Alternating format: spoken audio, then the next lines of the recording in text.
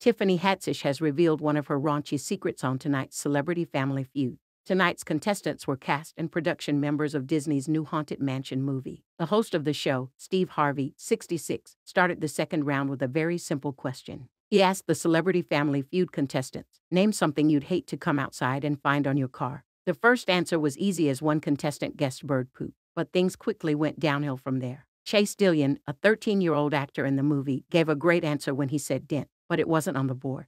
The whole audience was surprised, and even Steve said it was a good answer. Pollen, a broken windshield, and a boot, while all good answers, were not on the board. Still, Tiffany Haddish, 43, managed to give an answer that was on the board ticket. She celebrated wildly, and she eventually bragged about all the strange things she's found on her car after her live show.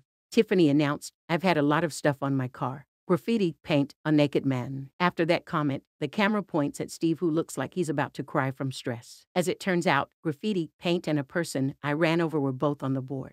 Another NSFW moment. Last week, fans were left shocked by one star's wildly hilarious and censored response that had Steve speechless. The cast of Drag Me to Dinner, including Neil Patrick Harris and his husband David Burtka, appeared on the game show. At one point during the episode, drag queen Willam Belly was called up to face off against David in a speed round. The category was something that married people do that a dog might do while making love. Willam quickly buzzed in, guessing something that was censored. David laughed at the response while the game show host looked completely stunned. Host Steve turned around to see if a more PG version of the response was on the board as viewers set Twitter ablaze with guesses about what had been said.